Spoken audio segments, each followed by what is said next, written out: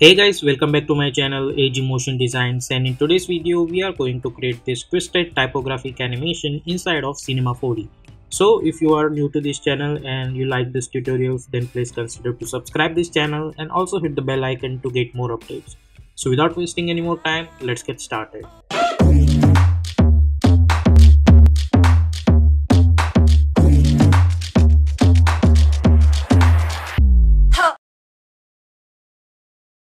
So here we are in Cinema 4D. So first thing first, we need to create one text for our animation. So I'll go to the more graph options over here and I'll select this more text. So simply click on it. After that, we will get this kind of text over here. And over here, you will get this option called align. So let's choose middle one. And now over here in text options, I'm going to type my text. So I'll type motion design. Okay, you can choose whatever text you want, but I'll choose this motion design text for now.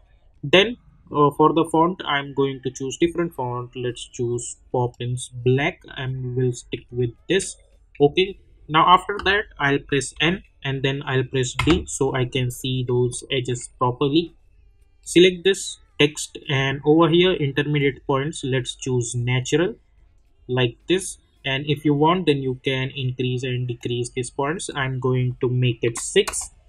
Okay, after that depth I'm going to choose 40 like this, or let's say 25 maybe, because we don't want much more of it. Then we will go to the caps options, and over here in type, by default it's n-gon. I'm going to choose quadrangles like this, and we will enable this regular grid, and let's make this 8. So we will get this kind of edges over here. Okay, so this portion is done over here. Now we will select this and let's go to the right view over here, and now I'm going to bring my cube. So simply click over here like this, and let's move this over here, this cube.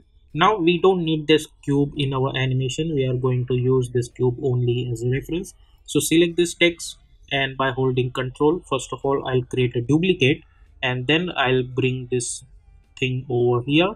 Then select both of them, and by holding control I'm going to create duplicate of it. Select both of them, press R for rotation, and by holding shift I'm going to rotate it like this up to -90 degree. Press E, and let's bring one over here like this. Then we will select this one and we will try to select both of them and try to adjust them properly at the middle of it. So if I see over here, I'll get this proper alignment like this. Now if you think that distance between these two is very less, so what you can do, simply let's select this and let's bring this a little bit downward. Select this and let's bring this a little bit downward like this. Okay, so you get something like this. Okay, and then let's delete this cube. Now we will bring our camera in our scene. So let's select this camera and we will enable this camera. Let's go to the coordinates, and over here uh, I'm going to make it 0 0 0. Over here also 0 0 and 0 initially like this. Then go to the right view and let's bring this camera over here like this, and then bring this camera over here. Let's go to the orthographic view so we can see this view from all sides like this. Okay, so we will get this kind of stuff. If you hit Ctrl R, obviously we will get something like this. Now I'm going to select all of them and right click, and I'm going to choose connect object plus delete. So now all of this is only one object. Then double click to create one material and apply over here like this. Now after that I'm going to bring my deformer, which is twist deformer. So I'll simply click on it and I'll move this inside this more text.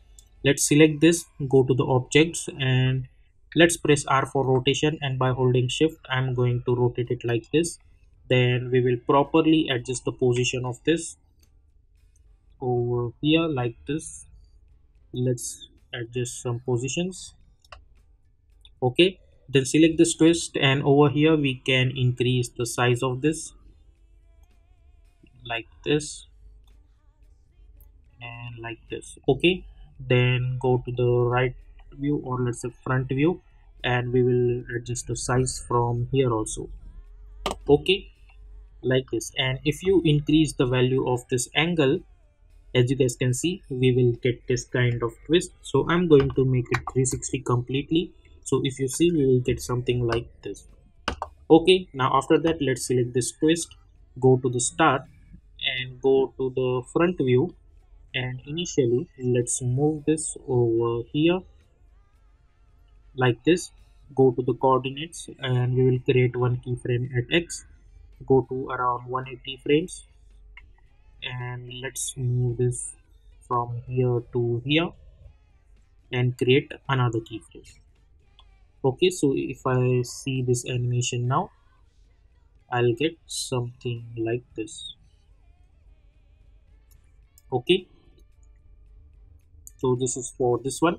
Now I'll select this more text, and by holding control I'm going to create a duplicate of it, and I'll move this over here. Let's bring this over here. Okay, like this. Then we will select this twist, and what we are gonna do over here, that if you play this animation, both of them are coming from this side. So I don't want that. I want this should start from this side. So I'll bring this a little bit up. Then I'll select this twist deformer, and all we need to do, we need to exchange the keyframes. So I'll select this keyframe and I'll try to move this over here, and I'll select this keyframe which is first, and I'll bring this to 180, and I'll bring this over here like this. So now this should start from here. So if I hit play, this is going to start from here.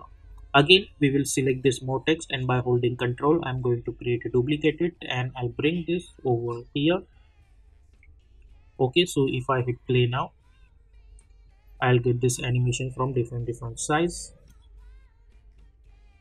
and at the end of it, it's going to end, and then again it will start from the over.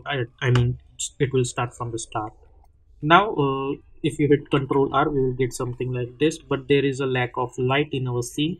So for that, what we are going to do, we will go to the light options and we will choose area light. Let's increase the size of these lights with the help of these coordinates. Go to the top view and I'll move this light over here. Let's increase the size from here also, and here also. Let's move this over here. Press R for rotation. Let's rotate it like this, and then rotate it like this. Let's go to the right view, press E, then press W, and let's move this over here. Select this light, go to the general, and in shadow I'm going to choose area.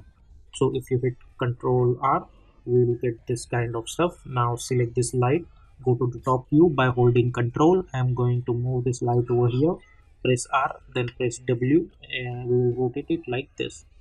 So if you hit Control R now, we will get this kind of results.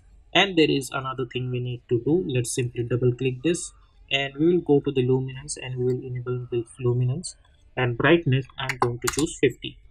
So if I hit Control R, I'll get something like this. And if you hit play, and let's hit Control R, sorry, I'll press Control Shift Z. Let's hit Control R, we will get something like this. Okay, so this is how we can create this animation. So I hope you guys have enjoyed this tutorial, and if you like this tutorial, then please consider to subscribe this channel and also hit the bell icon to get more updates. And if you want to create some more interesting animations like this, then check out these two videos. I'll see you in my next video. Until then, stay tuned.